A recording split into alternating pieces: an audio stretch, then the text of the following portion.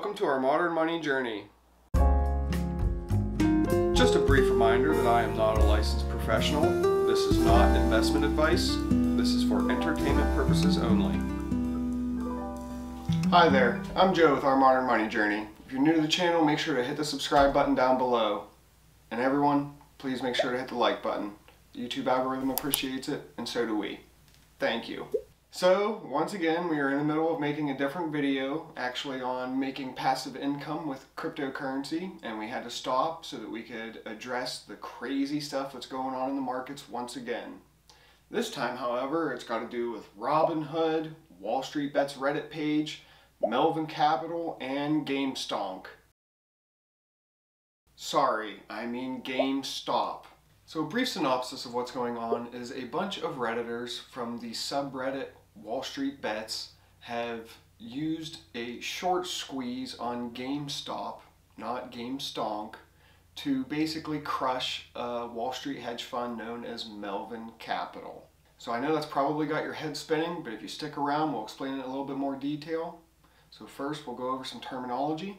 Then we'll talk about how Wall Street Bets subreddit used GameStop to straight wreck a Wall Street hedge fund. Then we'll take a deeper dive into how the markets operate and work so that we can get a better idea of what really went down. So the first piece of terminology we need to go over is what's known as short selling or just shorting. Shorting a stock is when you borrow it, sell it, purchase it back at a later time to return to the lender. Now some of you are probably wondering, why would you do this? Well, if you believe the stock price is going to drop, you can make money off of this. You borrow it from your broker, you borrow the shares, you sell them out on the market, and then you wait for the price to drop, you purchase them back at a lower price and return them to your broker. You keep the difference in the price drop, so you profit from this. However, if the price rises, some short sellers may be forced to buy back in at a higher price to return those shares to their broker to prevent further losses. This buying pressure from them buying at this higher price drives the price up even higher.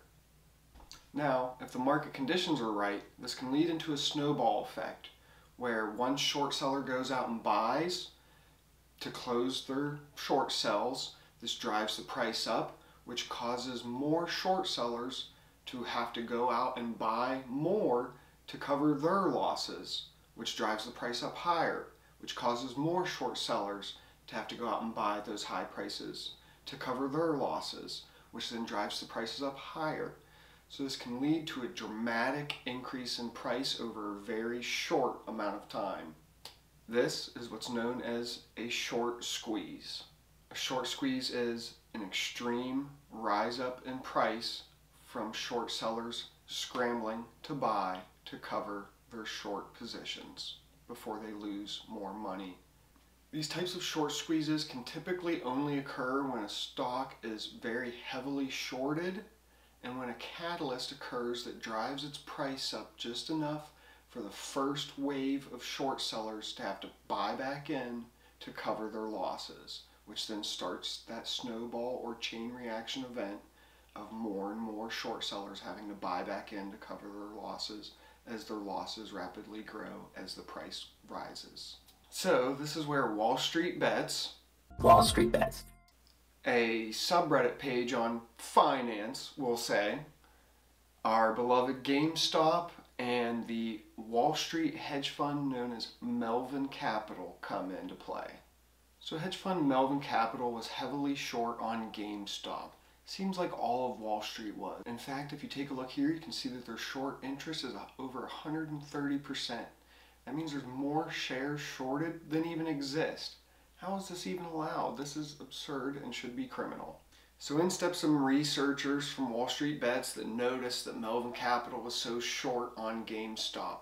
So they started instructing everybody to buy. Buy. Buy GameStop left and right. This drove the price up, which started to cause them to have to scramble to cover their short positions. This led to waves of short sellers just being absolutely crushed in one of the most enormous short squeezes that has ever taken place. We saw GameStop launch from nearly $5 clear up to almost $500 and absolutely obliterate Melvin Capital short positions in GameStop. This required Melvin Capital to get a $3 billion bailout from Point72 and Citadel hedge funds. Now, if the story just ended here, we could all sit back and just have a smoke and a pancake. A what? A smoke and a pancake. You know, flapjack and a cigarette? All right. Cigar and a waffle? No. Pipe and a crepe? No. Bong and a blintz? But that's not the end, because during GameStop's meteoric rise to the top to crush Wall Street hedge funds, brokerages for the little people like us, Robinhood, let the people trade. These platforms shut down access to GameStop and several other stocks, sort of halting the short squeeze. Now, in a quick rush to point fingers, which even I did, we need to take a step back and take a look deeper into how the markets operate so that we can get a better idea of what might really have went down. Alright, so to get a better understanding of the markets, let's take a look at how purchasing a stock works. So you wish to make a purchase of a stock. You go to your broker who acts as the interface between you and the markets. So your broker arranges the transactions on the market after receiving the order from you. Your broker is paired with a clearing firm, which performs critical back office duties to ensure the transactions complete smoothly. This consists of sending transactional data to the National Securities Clearing Corporation.